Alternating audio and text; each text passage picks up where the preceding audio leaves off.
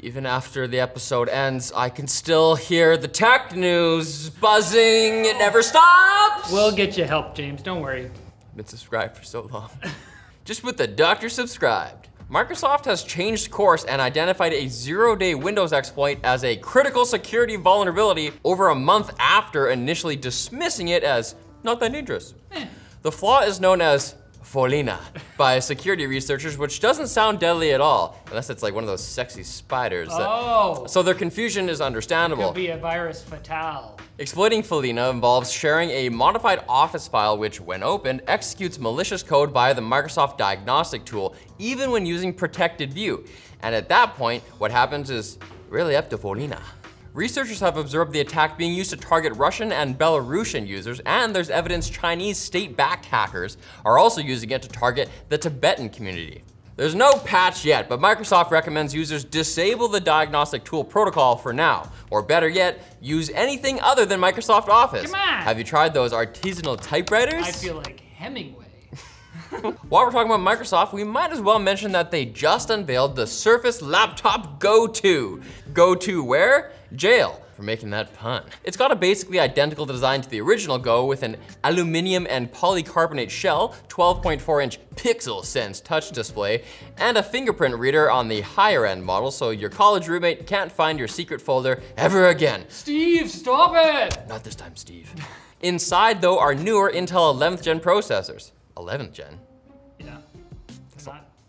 Newer. Newish. A better 720p webcam and 128 gigabytes of storage in the base model, which will run you, or your parents, $599 US. And if none of this is impressive, well, find me another budget Windows laptop that doesn't look like one of those dummy units from IKEA. Don't bother trying to use them. They don't work. Really good meatballs though. And the US Supreme Court has reblocked the controversial Texas social media law known as HB 20 after it was unblocked by an appeals court earlier this month, reversing an initial block made by a federal judge in December. You got that? Do you know the physical toll that 3 bill blocks can have on a person? Block, blick, block, blick, block. If unblocked one more time, the law would prevent social media platforms with more than 50 million users from discriminating against users based on their viewpoint, making all kinds of routine platform moderation illegal.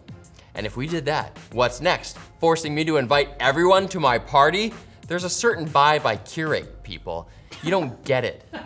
Now it's time for the Quick Bits, brought to you by Vessi, maker of footwear known for being lightweight, easy to pack, comfortable, and most importantly, waterproof. Are you always on the move, sometimes through very shallow bodies of water? Well, Vessi's Everyday Move shoes are for you. We're talking enhanced breathability, added support, a pull tab for easy on and off, vegan suede lace cages, extra midsole cushioning, the wipes, and of course the same waterproof Dymatex technology that's gonna make you wanna wear them everywhere. It may become a problem. Just kidding, it's the opposite. So keep your feet dry and save 25 bucks with our offer code TechLinked at vessi.com/techlinked. The Quick Bits are their own segment. The Quick Bits do what they want.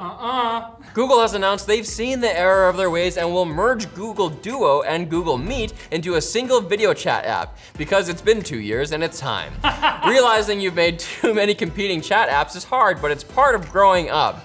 Unfortunately, the new unified app will be called Google Meet, with the old Google Meet being called Meet Original, until it's eventually shut down. Then it'll be called Dead Meat. Nobody's perfect. In other Google news, the tech giant has finally turned off the feature that allowed companies in India to mercilessly bowl over Android messages users with ads using rich chat services, or RCS. RCS advertising will return once Google can figure out how to reduce its amount and duration. Call the support line. Maybe each company takes turns. It's all Disney all week. We want equal distribution of ads. Oop, and even more Google news, kind of, as an engineering sample of the Pixel 7 phone showed up for sale in some sketchy listings on eBay and Facebook Marketplace. Since buying this phone would technically be illegal, it's unclear what the seller managed to achieve other than giving us some grainy close-ups of a phone that Google already leaked themselves when they announced the Pixel 6a. That's what they do now, and it really takes the wind out of their own sails. Like, why even go on the internet? Well, I want to see leaks. Leak me. Brooklyn-based neurotech company OpenBCI has partnered with VR headset maker Varjo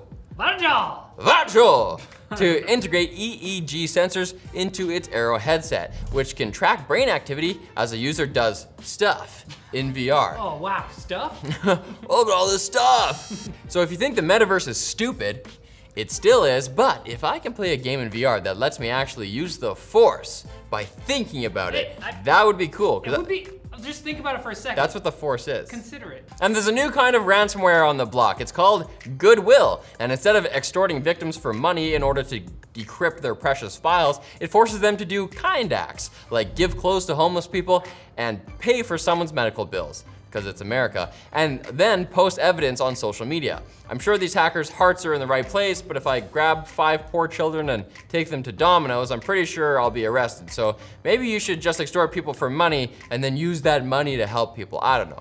But don't do that. We're not saying you should do that. No, we shouldn't do anything. But this is not financial advice. This episode is over. Come back on Friday for more not financial advice tech news, because frankly, if we ever stop doing this show, I don't actually know what happened.